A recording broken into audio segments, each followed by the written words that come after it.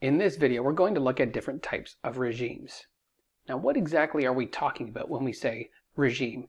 Well, a regime is a way of characterizing the type of government in a country. It's the sort of general and continuing nature of the institution and how those institutions work.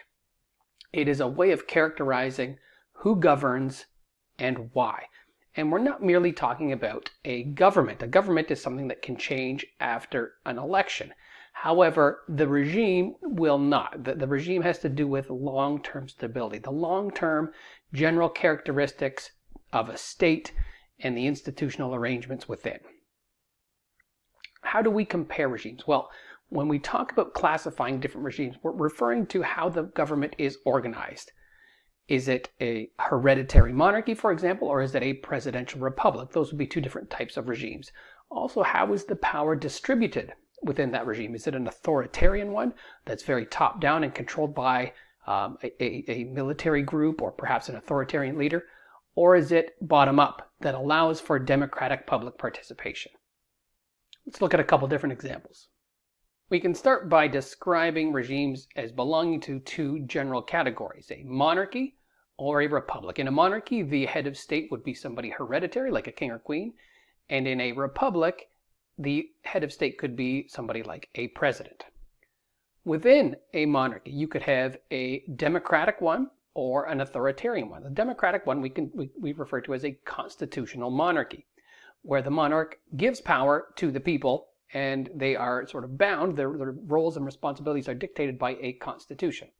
In an absolute monarchy, the monarch exercises absolute power over the people.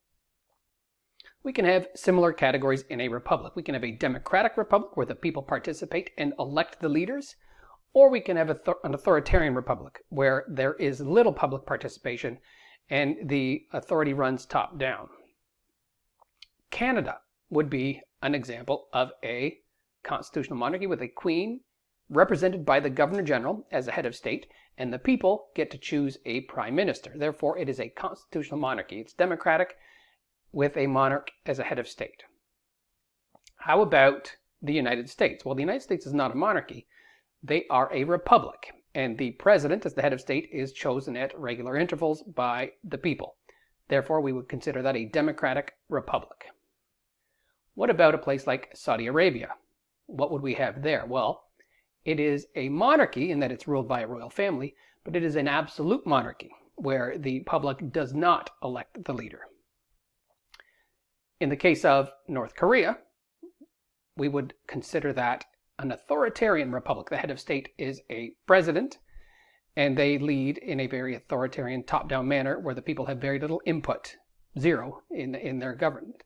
Now, I would put an asterisk beside North Korea because the hereditary nature of the regime, even though it is technically a republic, there are some elements of a dynastic inheritance of power. So it sort of blurs the line here between a republic and a monarchy.